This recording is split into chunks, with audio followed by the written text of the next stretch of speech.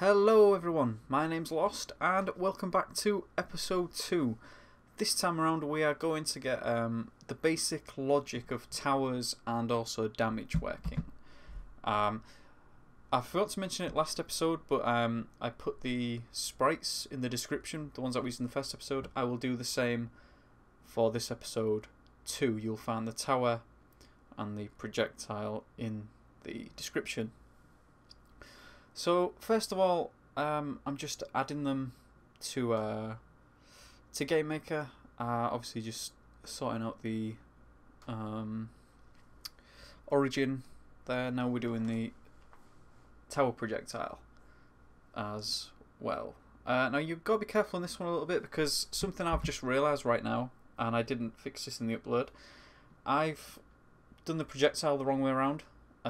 So if you can edit the image within Gamemaker itself and just flip it or mirror it horizontally, and then that'll fix itself. I believe I do that later in this video. But yeah, I think you also want to be careful with this one because you're going to have to change the origin once you've flipped it to the other side. And also you need to play with the collision mask, I believe, just a little bit.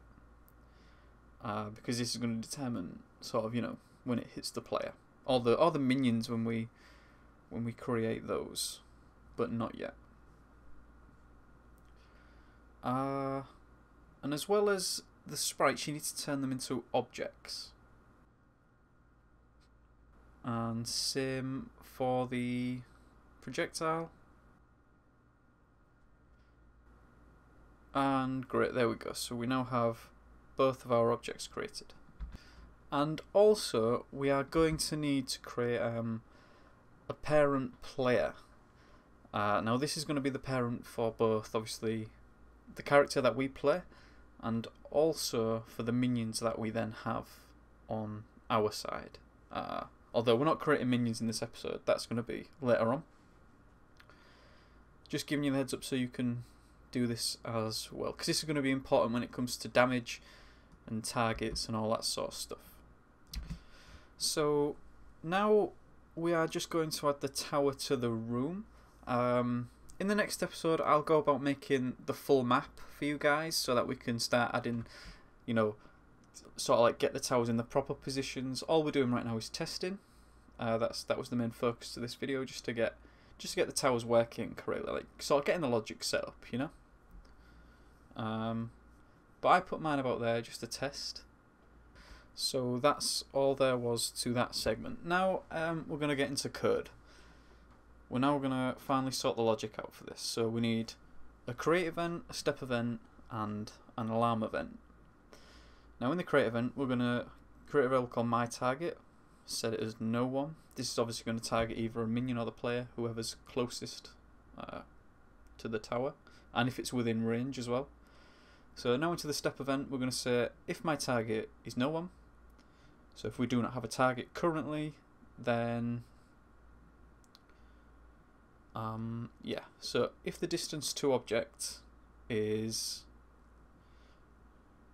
if the distance to the power player is less than equals 20, 200. Yep. I was going to say 20 sounds a bit short. Okay.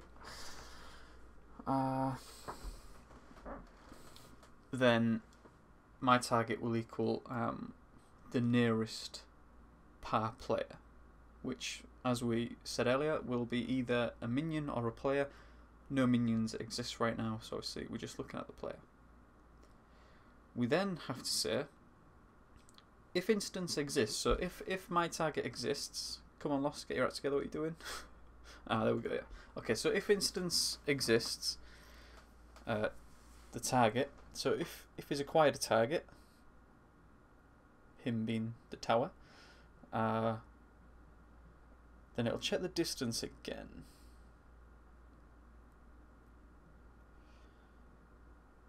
Right.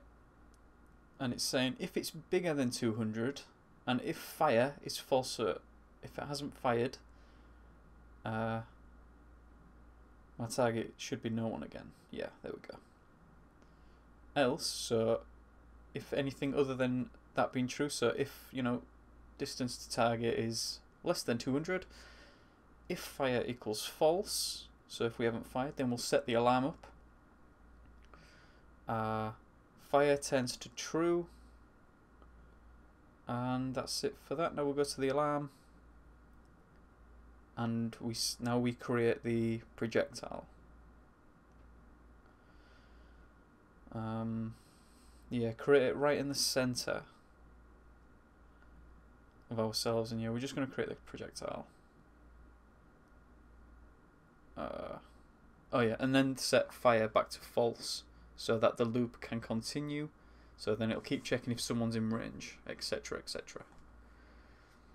Alright, so now to the tower projectile. So we need my tower, and the only reason I'm doing this, the reason we're going to have a my tower variable is it's going to get obviously the tower that this projectile was fired from.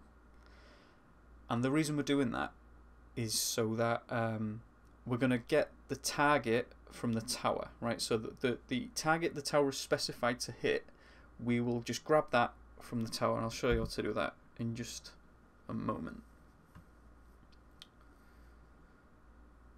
Right, so we'll also create a variable called my target in here as well, and that is going to equal my tower, my target, right? So the tower, my tower dot my target is the tower's variable, my target.